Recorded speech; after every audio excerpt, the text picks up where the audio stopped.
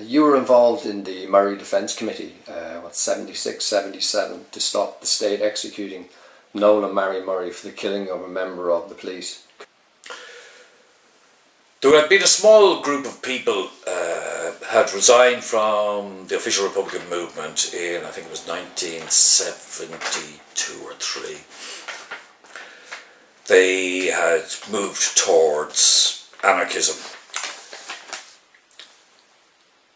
Unfortunately, from my point of view, the tendency within anarchism that they felt themselves closest to was organised time around the British magazine Black Flag. Very good, very well-meaning people, but I suppose it takes some explanation. The roots of the Black Flag people so on, lay in the Spanish resistance, the people who kept the resistance going after the end of the Spanish Civil War.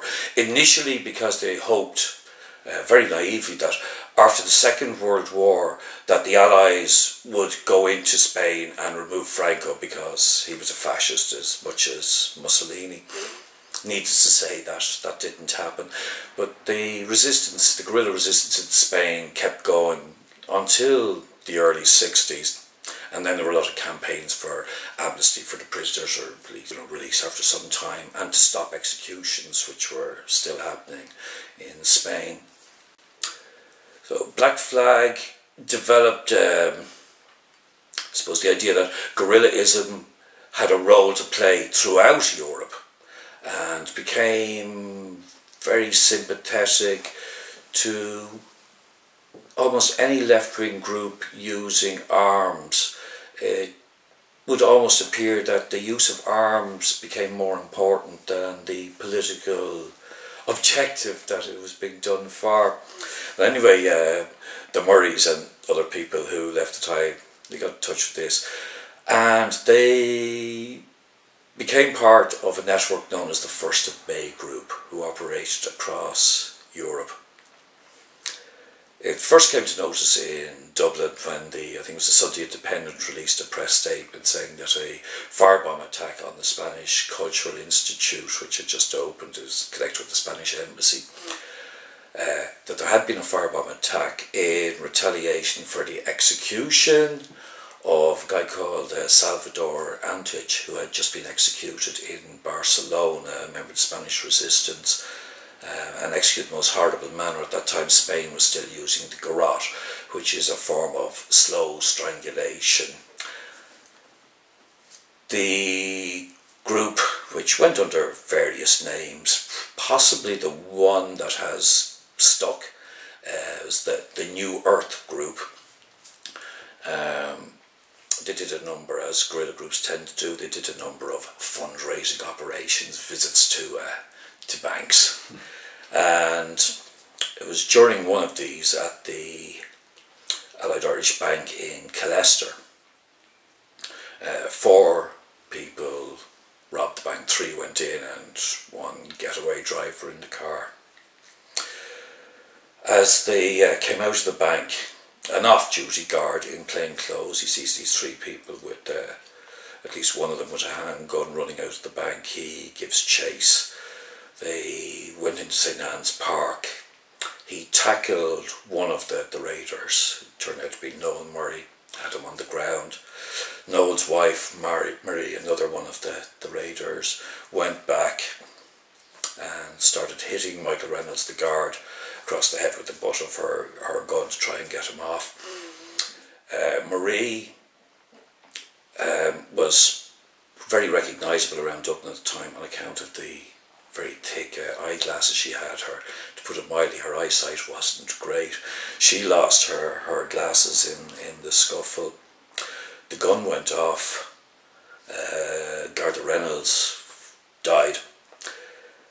There were raids on about 200 homes in the Dublin area over the next few days and nights. A number of people were taken into custody.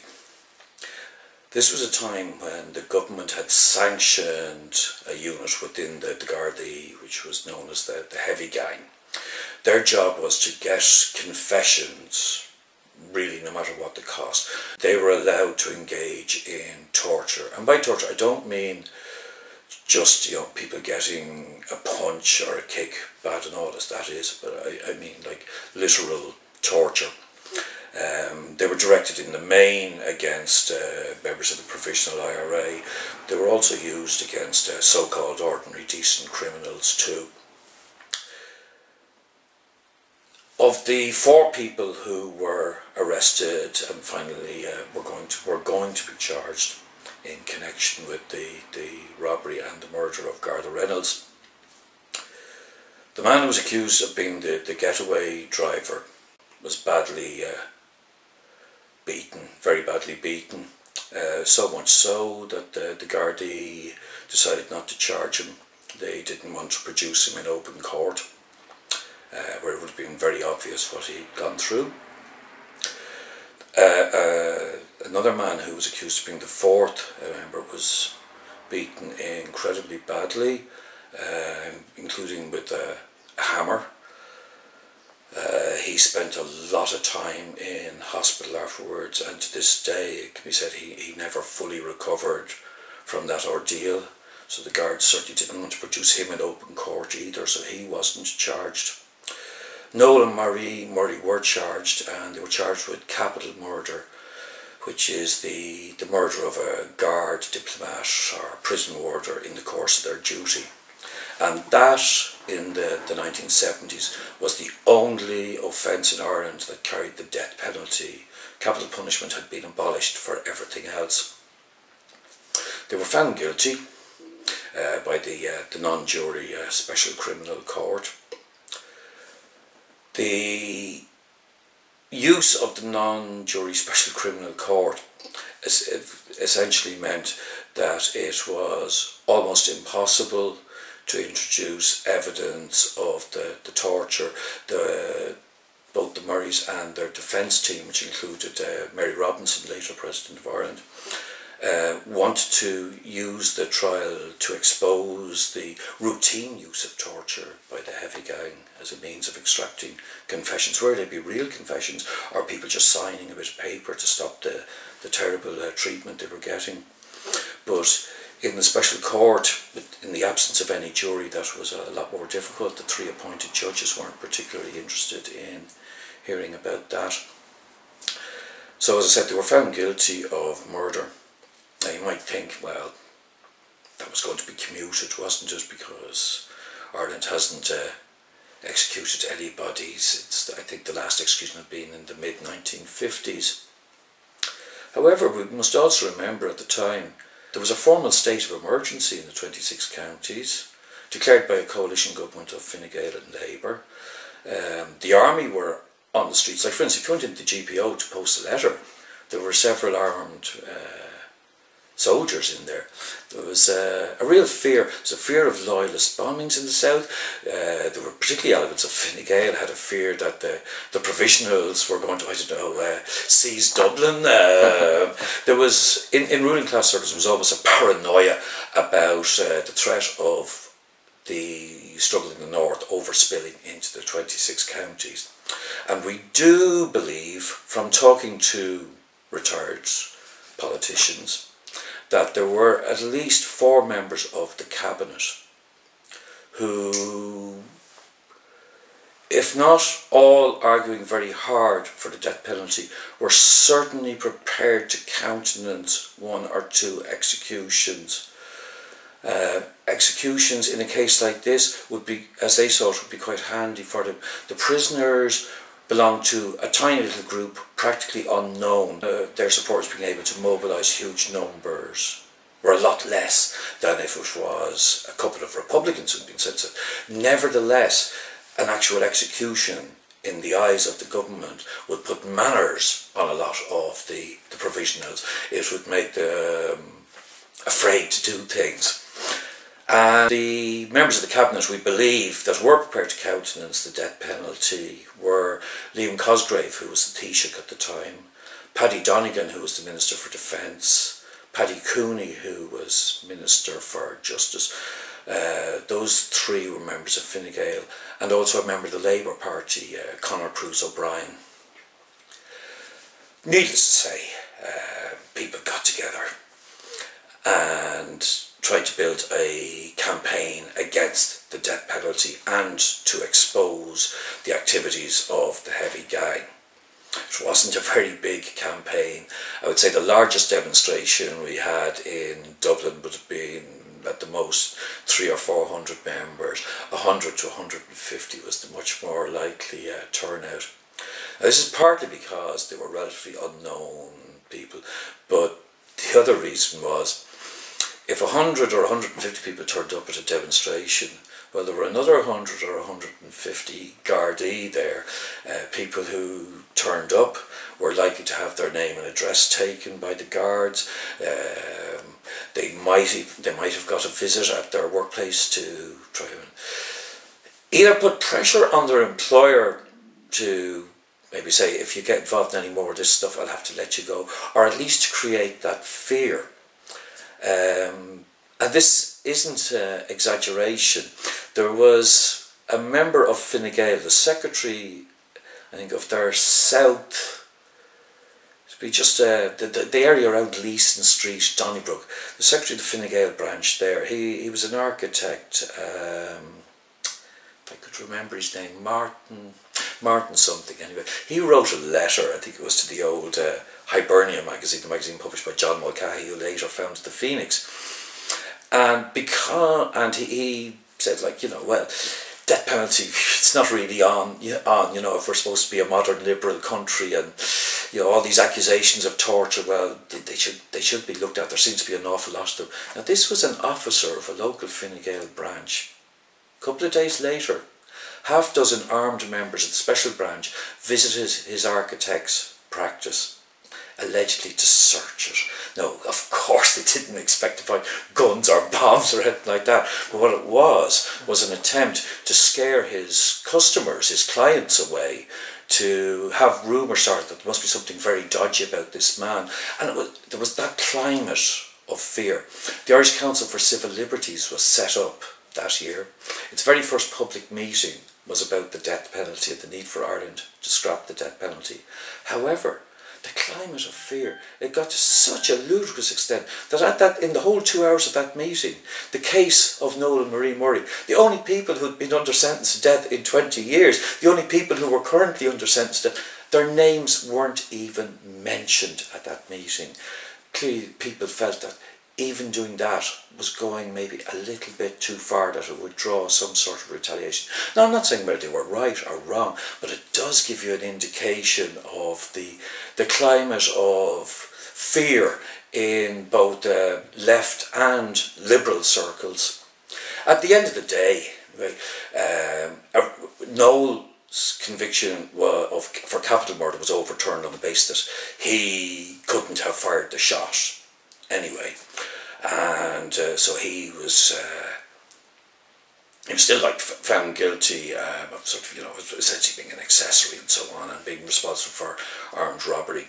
Marie was still guilty of capital murder, but after a lot of time of campaigning, trying to involve the likes of Amnesty International, international big names came to Dublin to express their support for the anti-death penalty campaign. I remember Jean-Paul Sartre was one of the people who came over. Anyway, at the end of it all, the death sentence on Marie was lifted as well. They eventually served 17 years in jail and were then released on licence, and of course they remain free people today. Could you give your view on the 1980s hunger strike and how the left responded? Well, the 1980s hunger strike, I suppose, for me, I suppose I should start off by saying that I knew one of the hunger strikers myself. I knew Patsy O'Hara, who was the fourth man to die on hunger strike. Now, having said that, and I was involved in the H-Block movement, along with some other people on the left. We were involved, but we were incredibly critical of the direction that the H-Block movement was taking. the dominant group, obviously, because most the prisoners were their members, and because they were by far the biggest component of the movement, was provisional Sinn Fein. Their strategy was to build, I think, what would be fair to call a pan-nationalist and Catholic alliance. They were looking for support from what they used to call the grassroots of Fianna Fáil, from the Catholic Church hierarchy.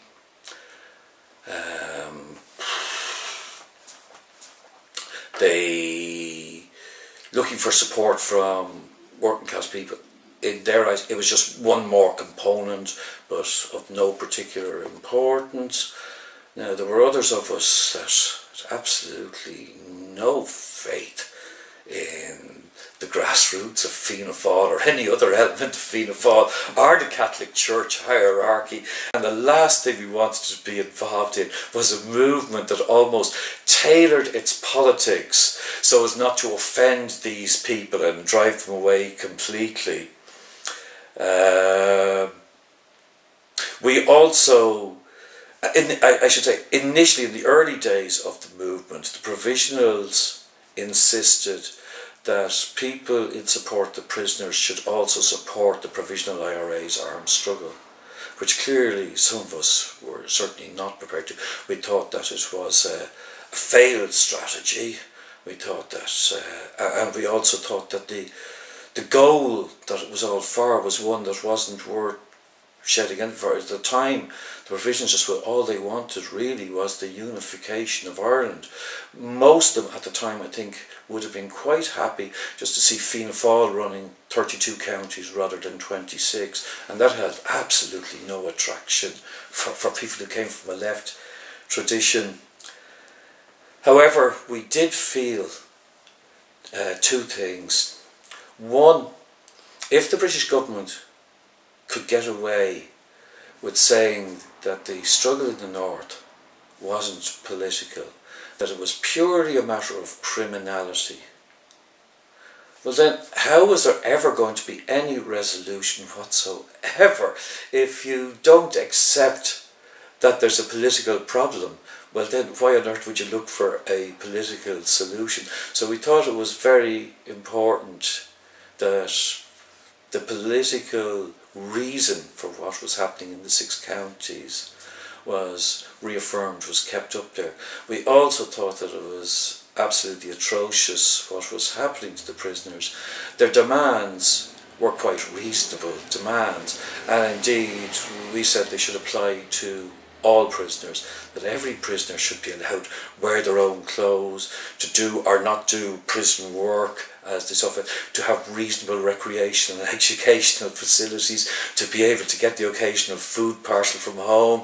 Like, why on earth would any civilised person object to any prisoner having that?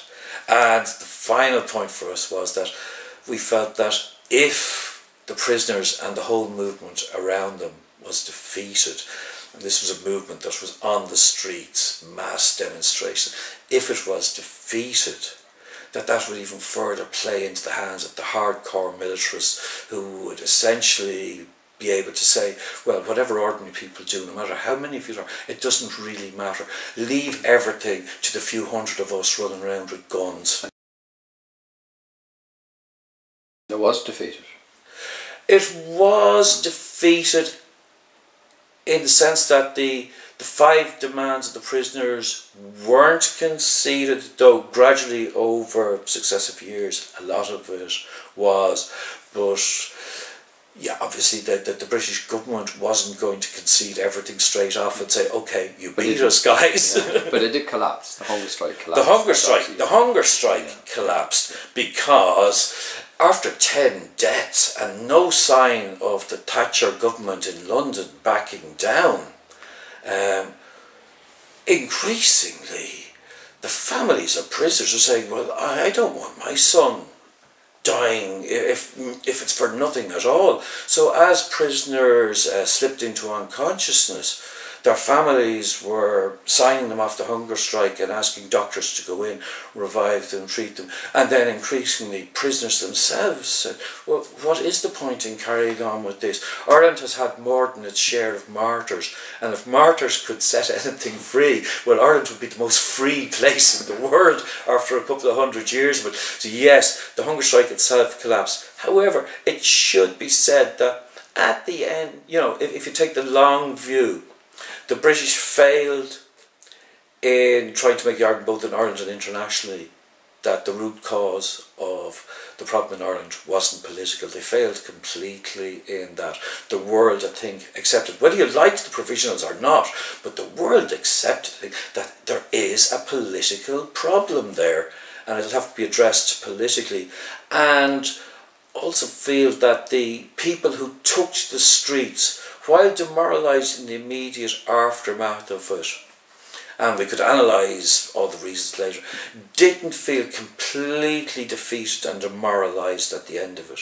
Unfortunately, of course, the greatest benefactors from it all were the provisional Sinn Fein election machine.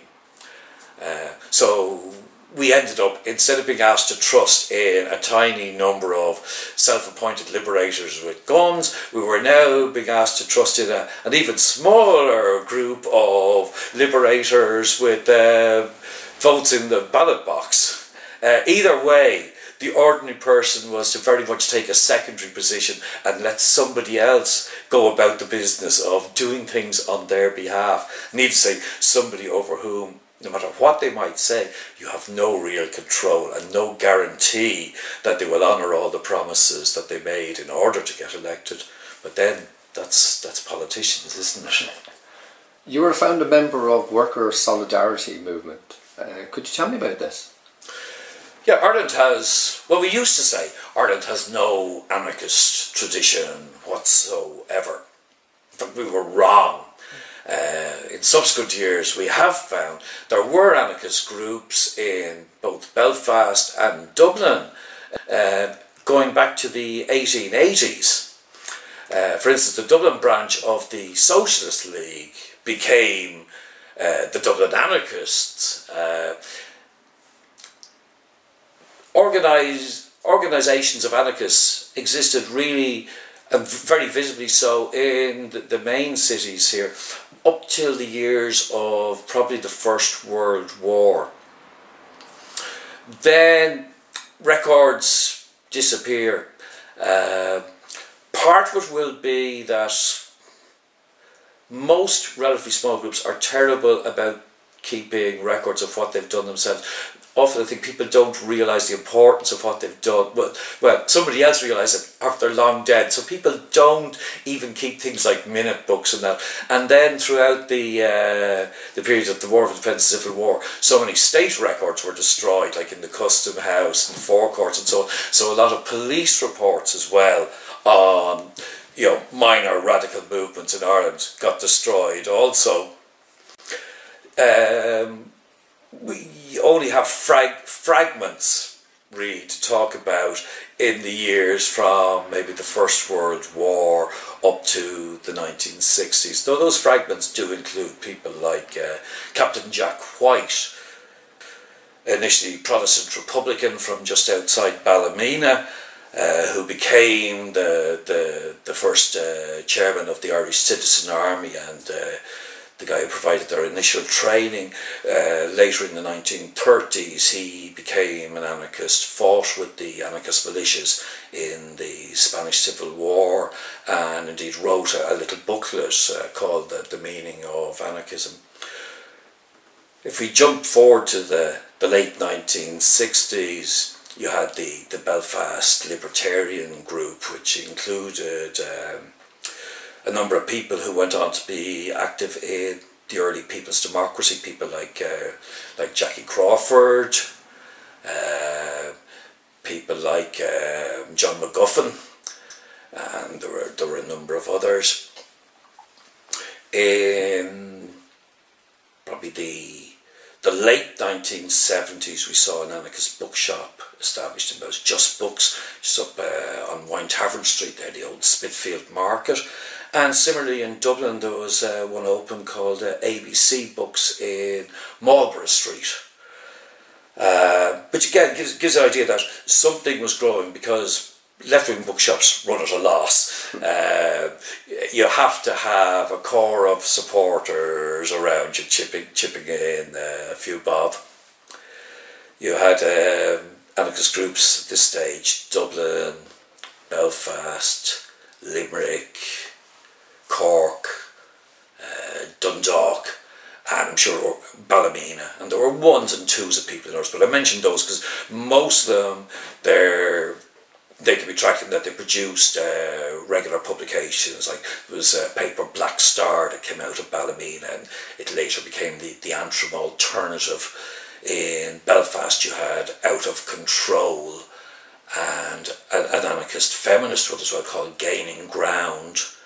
In Dublin you had Resistance. The Dundalk people, I don't think who called themselves the Dundalk Libertarian Communist Group, I don't think they actually produced a publication, but they were certainly serious in that they went and rented a premises and so on to use as an office. And that.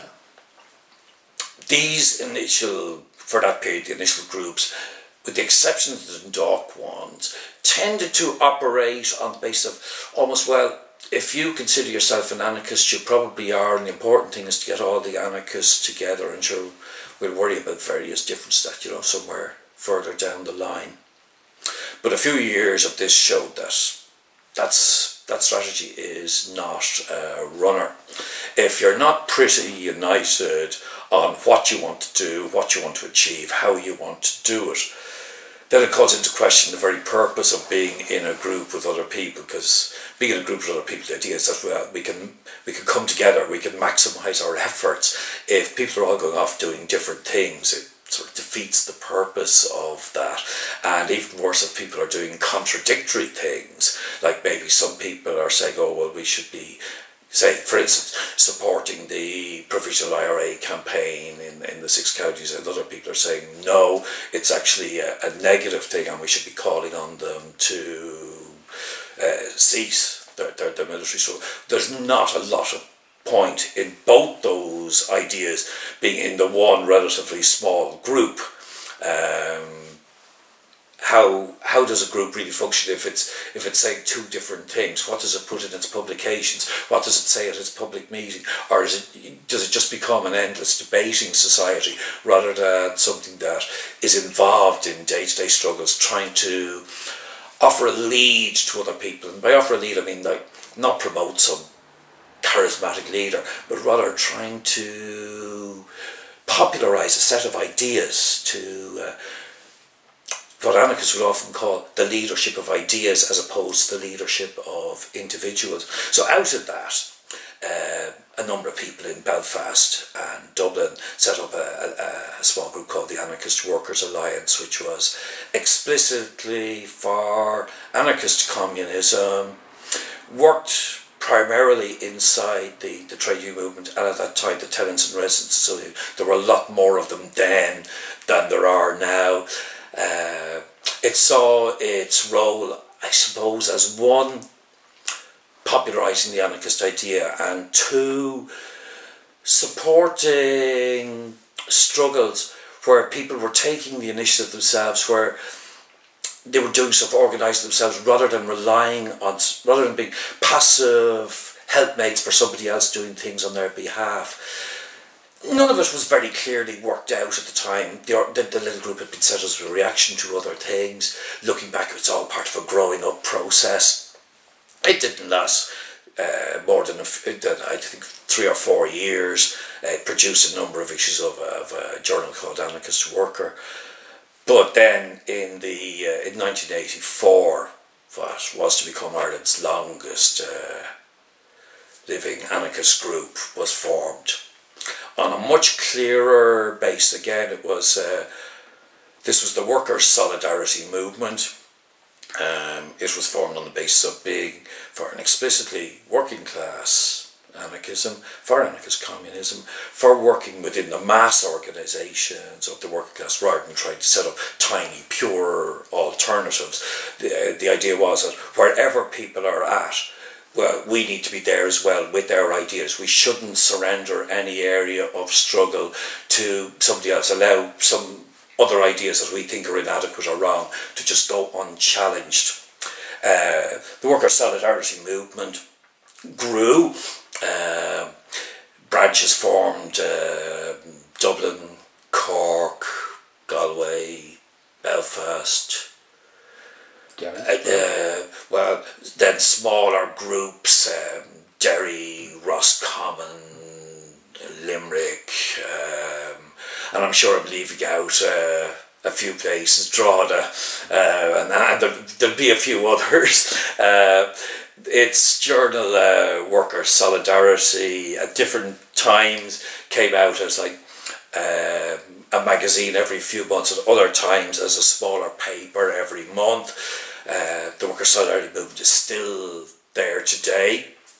There's also the Solidarity Federation in Belfast. This is essentially a branch of the British Anarcho-Syndicalist Solidarity Federation. They're the people who think that the way that real fundamental change would be achieved is by building a revolutionary trade union. So those would be the two dominant trends within Irish anarchism. Those who say you build an anarchist alternative and then you try to attract people to it, and the others who say no, you go to where people are organised and in struggle already and you try to convince them of your ideas. Now, having said that, the various anarchists in Ireland, they may have differences on tactics and how to go forward, but the differences always tend to be friendly ones, because nobody is looking to be the, with capital letters, leadership or vanguard or anything like that.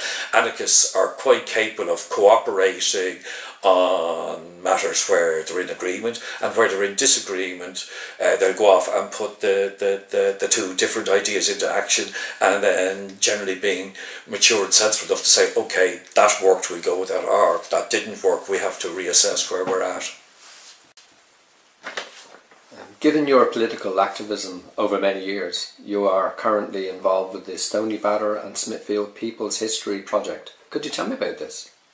A couple of years ago, a group of us in Stoneybatter who had been involved around the campaign against the household tax and the property tax, like many things in Ireland, were sat around over a pint one night, and sort of the topic comes up, like, it's amazing how little knowledge people have of their own history, that they really only have the school book version of history, where ordinary people play very much a second fiddle or get written out of history completely, where radical history is completely ignored, like mention things like how few people had ever heard of the Irish Soviets, where during the War of Independence and the Civil War, you had a range of factory and creamery occupations, particularly in North Munster, but also places like Cork Harbour, the Drogheda Iron Founders, the Monaghan Asylum, where Pat O'Donnell led the Soviet.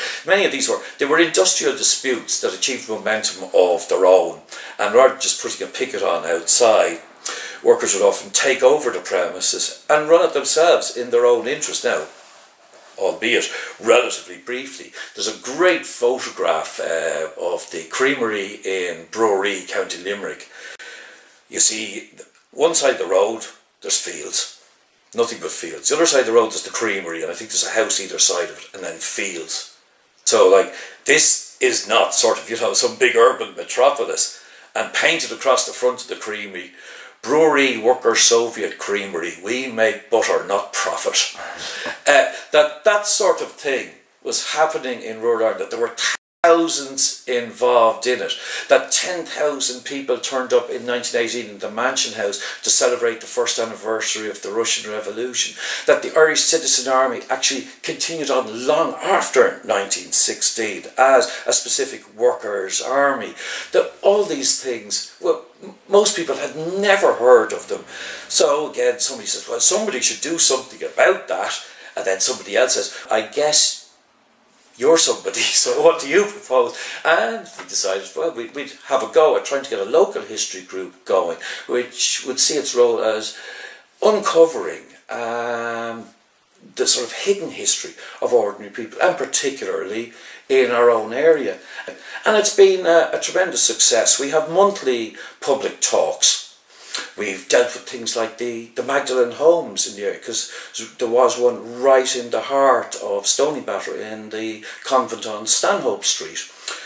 So we'd have monthly talks, things like this. We'd get in knowledgeable people, we'd have loads of time for questions and answers, and every single one of our talks over the 18, 19 months we've been going has been a great success. We have filled the room they're held in every time.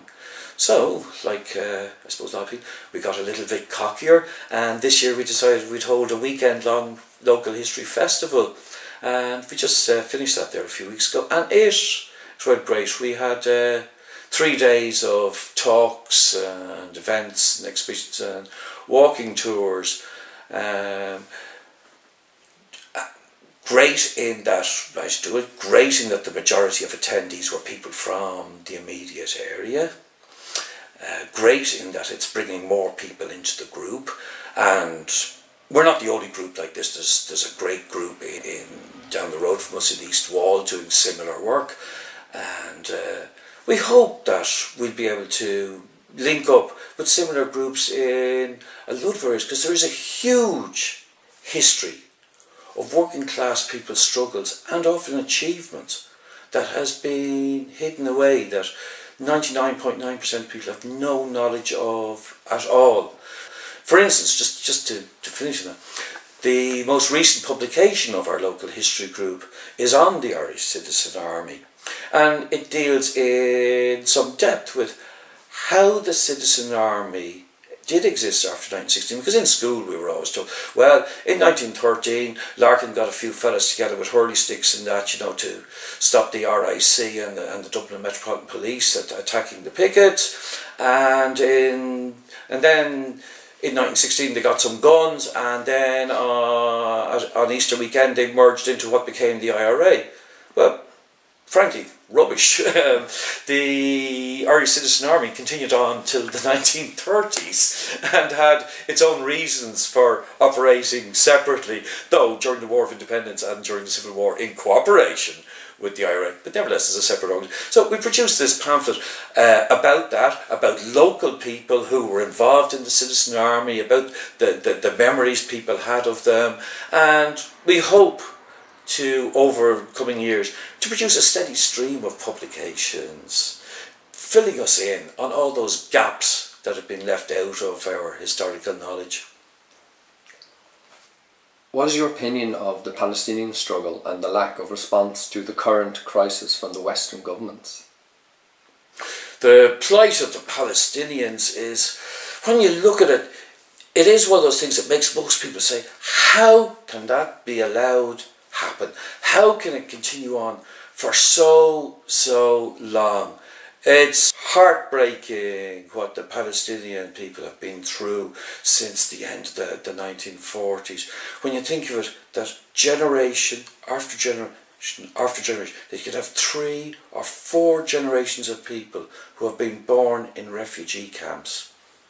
You're in a refugee camp, your dad was there before him, your granddad before him, and maybe your great-granddad, that you're, every time that Israel feels a pinprick, you get bombed, your children killed, your schools destroyed, your water supply, your sewerage, people in Gaza, like almost like a feudal siege where Israel decides, you know, how much food, how many calories per person will be allowed into Gaza. Absolutely shocking. But then we also have to remember, like, under capitalism, it's essentially, it's money that talks. This isn't unique. It's very unfortunate, but it's not unique. Did the Belgian imperialism not do equally horrific things in the Congo? Did the Nazis not do equally and far more horrific things to Jews and Gypsies in the 1930s? We saw the massacres in Rwanda not that long ago. We're seeing at the moment the way that the Turkish government is aiding the ISIS fanatics in their attack on the Kurdish people in Syria. We've seen the refusal of the world powers to give any military aid to the people defending the Kurdish areas, the only people who have been successfully standing up against the Islamo-fascists of ISIS. So, yeah, we shouldn't be surprised by this. It's terrible to have to say it, that there is still so much heart-rending badness, if you like, in the world. But that is part and parcel of capitalism. And short of getting rid of capitalism, I think the only real aid people will get is when ordinary working class people in their tens and hundreds of thousands around the world do A, put real pressure on their governments to at least force them to do some little bit, and secondly, and probably much more importantly, is organise their own direct aid and assistance for what are our brothers and sisters in another part of the world. Well then, Alan, how do you see the struggle around the national and class question being advanced in the 21st century? We went through quite a few years of very real demoralisation and defeat after defeat after defeat, particularly in the 26 counties. You think of it like, it wasn't just pay cuts and pension levies and services like home helps being reduced and hospital waiting lists for operations getting longer and longer and people having to spend up to 24 hours waiting in the accident and emergency department of the Mater or James's. It wasn't just all that stuff. It was the sense of nothing can be done that is engendered, where so many people felt completely beaten down, that it was maybe the first generation in Ireland that could look forward to a worse standard of living than its parents had had. But then, these things are temporary by their very nature. Just last weekend, we saw one of the biggest demonstrations in many, many years go through Dublin. At least 100,000 people on the anti-water charges demonstration. And I know people, particularly on the left, have an awful tendency to get excited and exaggerate the figures for everything. When I saw the numbers there, I was thinking, yeah, it looks so huge, trying to compare to previous things. I was thinking, but don't get carried away, Alan. Say sort of, that's probably 50,000 plus. And the media started with that. And then I noticed over the next 24 hours, the media, who generally underplay the numbers at things, started revising their figures upwards. Then it became 70,000. Then it became 80,000. And then when you start seeing the likes of the Irish Times talking of 100,000, then I was pretty happy. Yeah, we actually did have 100,000 people out on the streets saying, not just we don't like water charges, but we're not going to pay them. This looks like being the biggest movement of civil disobedience that the country perhaps has ever seen. There are no absolute guarantees in life, but starting off with so many people, so enthusiastically involved, so angrily involved, I think now we have a very real chance of inflicting a defeat on the government. And one good defeat inflicted through mass people power, I think that will lift people's hearts. That will make people realise that when enough of us get together, then we can do amazing things. The big task for me, for the left, is we've just got to stop being seen as whingers. Most people, when you ask them, what are socialists about? And they'll tell you, well, socialists are against this, that and the other. And we're against all sorts of things that everybody should be against. We're against racism. We're against sexism. We're against people being cruel. We're against people ripping off other people. We're against workers being exploited by capital. We're against people having very little real control over their everyday lives. But that should not be seen as our defining thing. Rather, we should be defined by what we want. a task that has been badly neglected over the last 20 or 30 years has been the one of going out and explaining what socialism is. Building a very positive support for very positive ideas. The world today has reached a stage where we have the capacity to feed and clothe every man, woman and child on the planet. And not just that, but to give them a decent life where we can have good entertainment, good education, we can have holidays, we can have a life worth living. The material conditions are there to do that. The reason, of course, it doesn't get done is because a small minority of people run the planet, and like any other small minority, they're going to do it in their own interests. We shouldn't be surprised by that. But the left really needs to get back to deciding what it is it wants and stop being seen as just people who are against particular injustice, who are somehow trying to moderate the worst excesses of capitalism. We should rather go back to the motto of James Connolly. Our demands, most moderate are, we only want the earth. Thank you very much, Alan MacSimoin. There was a couple of things that if you wanted to